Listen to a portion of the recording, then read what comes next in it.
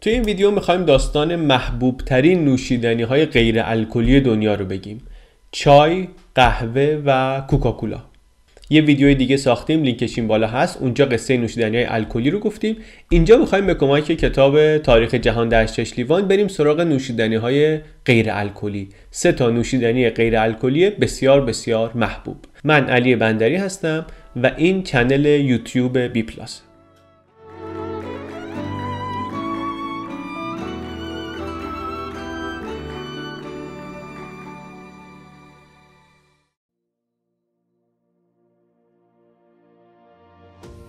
قهوه هم اول در دنیای عرب محبوب شد، ولی به سرعت رفت به اروپا و در قرن 17 دیگه در اروپا هم داشت فراگیر می شد.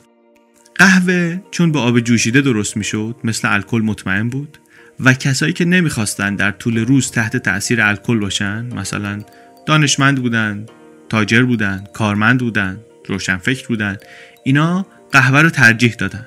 بجز این هم بود که قهوه بهشون انرژی میداد، صبح کمک میکرد که سرحال بشن، راحت بیدار بشن از این حرفا. برای همین قهوه خونه ها جای میخانه ها رو گرفتن در جامعه و کم کم شدن مرکز گفتگوهای سیاسی و مناظره های سیاسی و آکادمیک و اولین قهوه خونه های انگلیس در اواسط قرن 17 شروع شدن، درست شدن. جاهاشون هم فرق میکرد، اصلا حال و هواشون هم فرق میکرد. برخلاف این میخونه ها که جاهای تاریک و داغون و چرکی بودن، قهوه خونه ها نور خوب داشتن، میز و صندلی ترتمیز مرتب داشتن. بعد آدمای کار درستی، تجار میرفتن اونجا، آکادمیسیانا میرفتن، متفکران سیاسی میرفتن اونجا. اینا میگفتن آقا محیط روشنفکری روشن‌تر از میخونه است، میریم اونجا و این آدما رو جذب کردن. در نتیجه خیلی زود قهوه خانه ها شدن یک پاتوقی برای بحث‌های سیاسی. یه مثال خیلی شاخص هم داره این کتاب یادآوری میکنه. میگه در سال 1660 چارلز دوم در تبعید بود. مدافعین بازگشتش به قدرت اینا مناظره های این که چارلز باید برگرده و قدرت رو در دست بگیره رو تو قهوه خونه ها شروع کردن و ادعای کتاب اینه که این بحث و مناظراتی که از قهوه خونه ها شروع شد نقش خیلی مهمی داشت در برگشتن پادشاهی و پایان کار آقای الیور کرامول.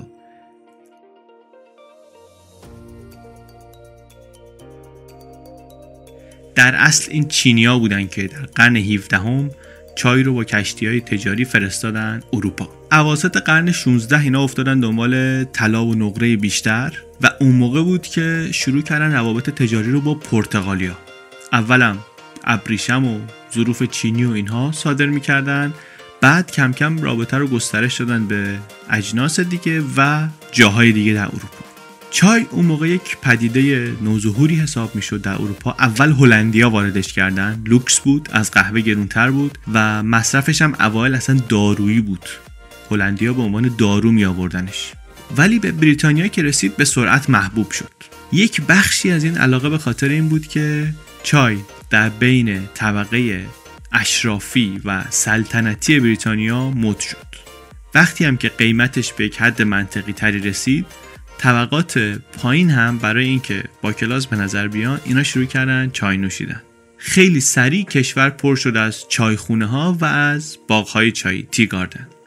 مخصوصاً بین زنها چای خیلی محبوب شد. چرا؟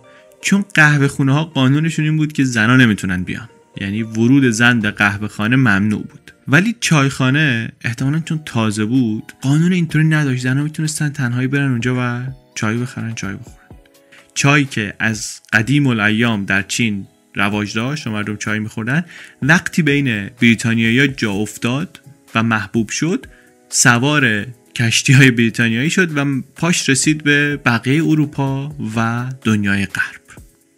چای جای قهوه رو در محیط‌های صنعتی مثل کارخونه‌ها هم داشت میگرفت و این همزمان و شاید حتی تاثیرگذار بود با انقلاب صنعتی یا روی انقلاب صنعتی.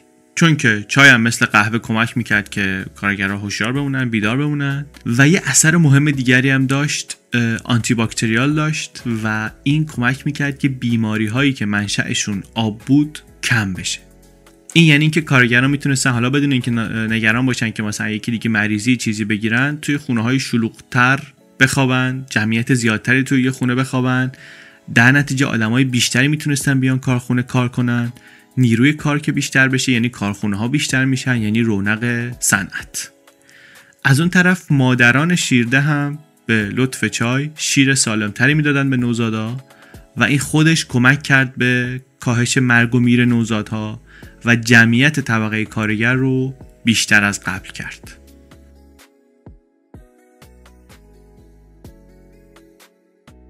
حدود 1 قرن بعد یک نوشیدنی دیگری پیشگام شد، اینم در آمریکا، به اسم سودا. یک دانشمند و روحانی بریتانیایی، این اولین کسی بود که آمد فرایند حل کردن گاز در آب رو کشف کرد و تونست سودای گازدار اختراع کنه. خیلی زود به عنوان یک نوشیدنی تر و تازه کننده جا افتاد، ریفرشینگ. بعد یه آقای که در دانشگاه ییل پروفسور بود، این آمد در سال 1805 بطری کردن نوشیدنی رو ابداع کرد. شما دیگه میتونستی بطری کنی و بطری رو بفرستی این طرف اون طرف. این محبوبیتش رو بیشتر هم کرد. خب این 1805. بعد 1909 یعنی 1 قرن بعدش یک آقایی این آمد یه دستگاهی اختراع کرد که مشتری بتونه مستقیم ازش سودا بگیره. پدر و مادر همین دستگاه نوشابه سازی که الان تو ساندویچ فروشی ها هست. این اومد اینو اختراع کرد. آمریکایی‌ها یک کار دیگه هم کردن. آمدن شربت‌های میوه‌ای به سودا اضافه کردن و مزه‌شو 2 پله بردن بالا تا اینکه یک داروساز زبر و زرنگی در جورجیا به اسم آقای پمبرتون این آمد و معروف‌ترین سودا رو درست کرد، کوکاکولا. توی مجله‌های دارویی درباره کوکا خونده بود، آمد و با اون یک مخلوطی درست کرد و بعد بهش شراب هم اضافه کرد و یه چیزی اختراع کرد به اسم شراب فرانسوی کوکا، فرنچ کوکا واین. این ولی همزمان شد با دوران محدودیت و ممنوعیت الکل در آمریکا، Prohibition Movement، و بر همین این آقا هم رفت سراغ نسخه بدون الکل این نوشیدنیش و به تدریج هی تغییرش داد و بالا پایینش کرد و اینو زیاد کرد و اونو کم کرد، رسید به این چیزی که الان انقدر در دنیا معروفه. خلاصش ولی این که این کوکاکولا که الان میگن 3% مایعات دریافتی همه انسان‌ها در همه جهان رو تأمین میکنه، این با برداشته شدن سیاست‌های انزوا طلبانه و آیزولیشنیسم در آمریکاست که تبدیل میشه به یک پدیده جهانی.